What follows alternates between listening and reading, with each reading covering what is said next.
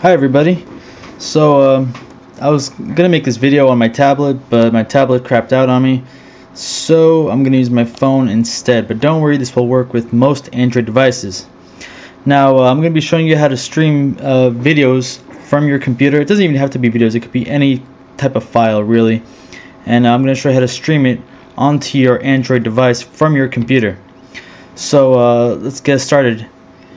The two applications you are going to need are ES File, I think it's called File Manager or File Explorer. It's this one right here next to my thumb, ES File Explorer, and Mobo Player, that's MOBO Player. I will point that out as well if I could find it. It's right here. That's what the icon looks like. I know it's a crappy camera, but bear with me here. So you're going to need ES File Explorer, and you are going to need Mobo Player. Those are the only two you're going to need. So once you get those two applications, we're going to go into our ES File Explorer, and you have to be connected to your Wi-Fi since we're going to be streaming from the computer connected on the same network. You're going to go up here to LAN, local area network, and it's going to have this 192.168.1.1 by default. I don't know why that's even there, but it doesn't work even if that is your IP. The one that works for me is 192.168.1.103.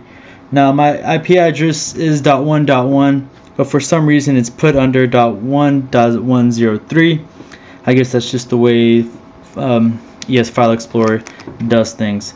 But anyways, once you get there, you're going to click it, and it's going to prompt you for a username and password for the computer you're trying to get onto. But since I already have mine saved, it's not going to ask me, but it will ask for the username and password of your computer.